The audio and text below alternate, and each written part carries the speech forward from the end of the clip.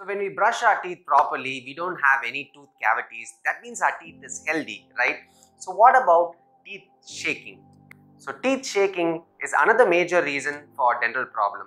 So if you are thinking that I'm brushing my teeth daily properly, so why did my teeth start shaking? Is there something that I missed and I should have known? So some of the other things that we need to know to keep our teeth healthy is that for strong teeth, strong bone support is required underneath. So bone, immediately we remember calcium. But calcium is not the only thing that bone is made up of. Another major part of bone is protein. I realized that not many people are aware about the importance of protein in the health of the bone. And 90% of this protein is made up of collagen. Haven't I heard this word somewhere before? Yes, it is being used in beauty industry where collagen is advertised for its skin moisturizing property, and also it is being used in anti-aging cream. So that is the added benefit if we are forming adequate collagen.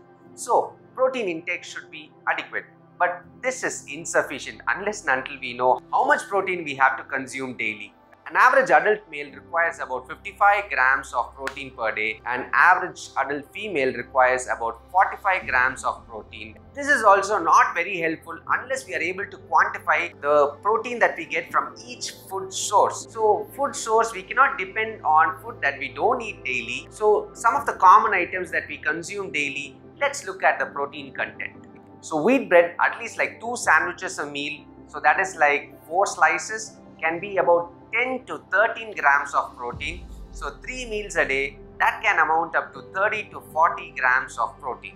1 boiled egg can amount up to 13 grams of protein. We also consume dairy products daily. An average glass of milk, say 200 ml, can give about 5 to 6 grams of protein. In India, we consume idli, sambar, chapati and dal curry. So per chapati or idli, we'll be consuming about 3 grams of protein. And depending upon the serving of sambar and dal curry, which is basically pulses, which is high in protein content, we'll be consuming about 6 to 10 grams of protein. If you consume chicken, 100 grams, that is few pieces of medium-sized chicken, can give you about 25 grams of protein, and soya chunks is a really good source of protein. So 100 grams consumption can give you about 50 grams of protein by itself. So that will satisfy your need. We also know that protein is made up of amino acids. It is interesting to note that some of the important amino acids for collagen production is formed by the body itself from its various energy sources as and when required. What is absolutely necessary for collagen strength is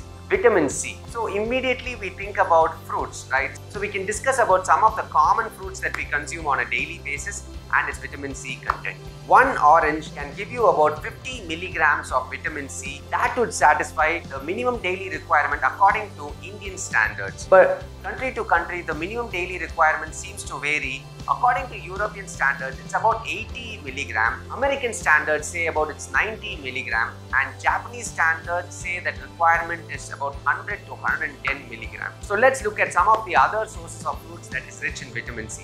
Say papaya. A few slices, 2 or 3 slices of papaya can give you about 60 milligram of vitamin C.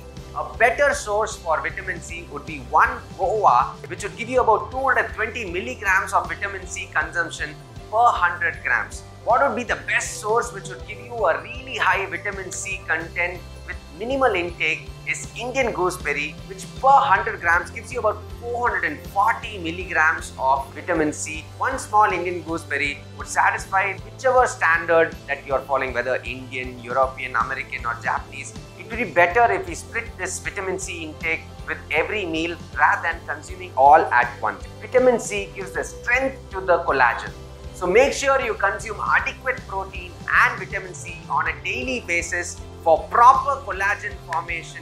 Collagen is a major protein in the connective tissue of the body. It forms about 25% of the entire protein content under the skin, cartilage, in the bone.